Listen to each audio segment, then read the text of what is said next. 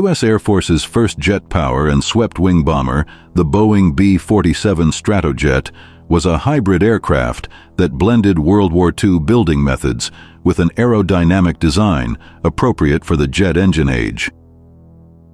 As a nuclear bomber that could hit targets within the Soviet Union, it was the backbone of Strategic Air Command during the Cold War.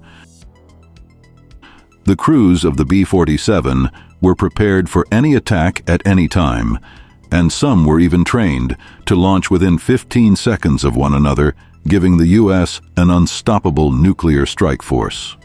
A turning point in the history of American aviation, Boeing's jet-powered swept-wing type represents a breakthrough in aircraft design.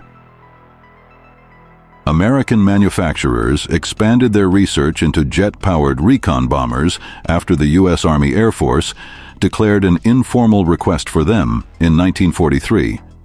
This resulted in an official request for a design that could travel at a maximum speed of 550 miles per hour and a cruise speed of 450 miles per hour.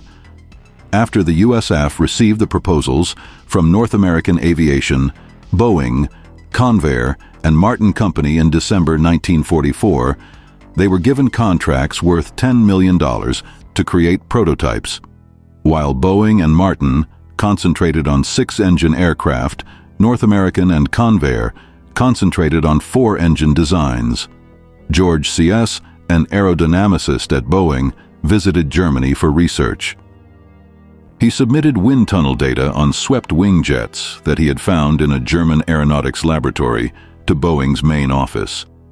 A significant development in American aviation design history, the first B-47 prototype with 35-degree swept-back wings was created by engineers in a wind tunnel. 3 people made up the crew of the B-47, the navigator, gunner, co-pilot, and pilot, and were enclosed in a huge bubble canopy. Later models had no outside visibility, making the B-47 a precursor to modern large jet aircraft. Designed to create sufficient push for takeoff, the B-47 was a novel aircraft whose early prototypes had 18 tiny rocket units and a fuselage for jet-assisted takeoff.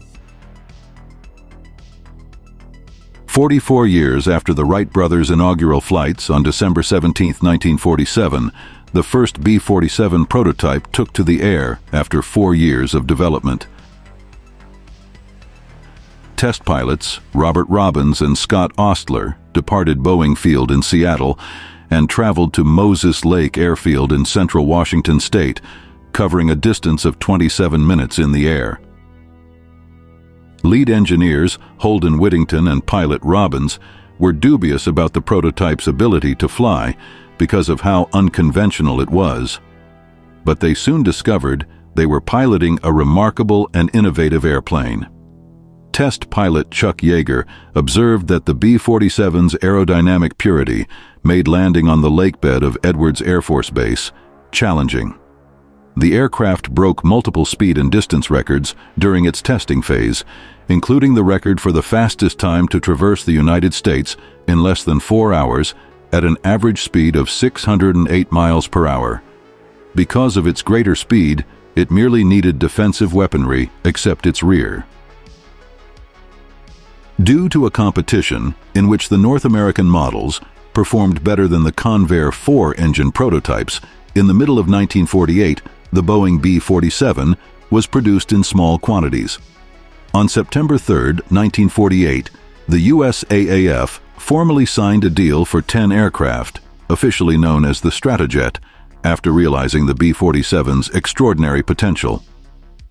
During the Cold War, the Air Force Strategic Air Command relied heavily on the Boeing B-47 to manage, organize, equip, train, and readied Air Force crews for potential war. The B-47 Stratojet was evolved into several variants for SAC operations between 1951 and 1965. 32 B-47s were constructed in all, and they were used as remote control aircraft, missile transporters, and reconnaissance aircraft. The jet flew with a light touch, just like a fighter, and was effectively managed in the air. Usually on a 1-3 alert, the B-47 was based in bases in the UK, Morocco, Guam, Greenland, Alaska, and Spain. In the late 1950s, the Strategic Air Command, SAC, relied heavily on the strategic bomber, the Stratojet. It was outfitted with nuclear weapons and fuel, and its crews had received training in MITO launches or minimum interval takeoffs. Turbulence and the lift of wingtip vortices made these bombers extremely deadly. The production of the water injection-equipped turbojet engines for the B-47s produced a thick cloud of smoke that made it difficult for pilots to see. The jet's output started to drop in the late 1950s, despite being the mainstay of the SAC. B-47 operations transitioned from high-altitude bombing scenarios to low-altitude strikes in its last years. The crews of Stratojets were trained in the art of surprise attacks, which involved flying at low altitudes and traveling at 25 knots, then rising rapidly to release the nuclear payload. A mid-size nuclear bomber, the Stratojet was perfect for missions involving strategic reconnaissance. Between 1952 and 1956, the U.S. Air Force received in-depth photographs of Soviet military and industrial facilities through flyovers carried out by modified B-47s.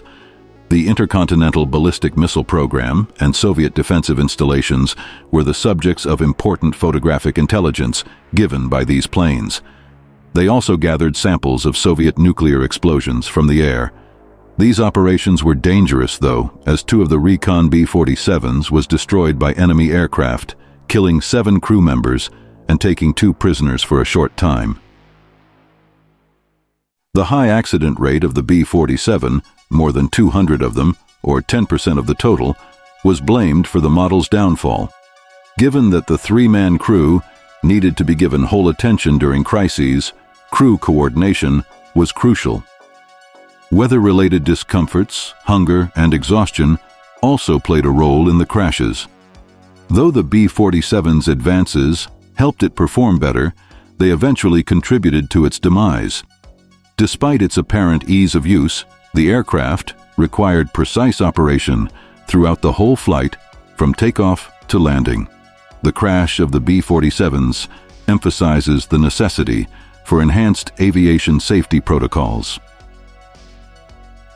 A B-47 Stratojet carrying a 7,600-pound Mark 15 nuclear bomb and a F-86 Sabre fighter crashed in 1958 in the vicinity of Savannah, Georgia during a practice combat run.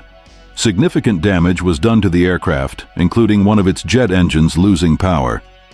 After 3 failed landing attempts, the pilot was forced to make a gentle drop of the unloaded weapon off the coast of Savannah, close to Tybee Island. The pilot was able to land safely without the thousands of pounds of additional weight after executing a gentle drop. The unarmed bomb was never located, even after a thorough search that lasted nearly a year. The risks of operating an aircraft at full exhaustion were brought to light by this incident. The last phase of the Stratojet bomber started in 1963, and by 1966, it was no longer in use by the SAC. Air Force-owned, the final B-47 was used until 1989. Throughout the 1970s, the U.S. Navy had these test versions in stock, providing sporadic support to the Fleet Electronic Warfare Systems Organization. The last aircraft was flown to Castle Air Force Base in California for static display at the Castle Air Museum from the Naval Air Weapons Station China Lake. To watch more videos on American bombers, click the link on the left. To watch more than 24 videos on German aircrafts, click the link on the right. Thanks for watching, and don't forget to subscribe.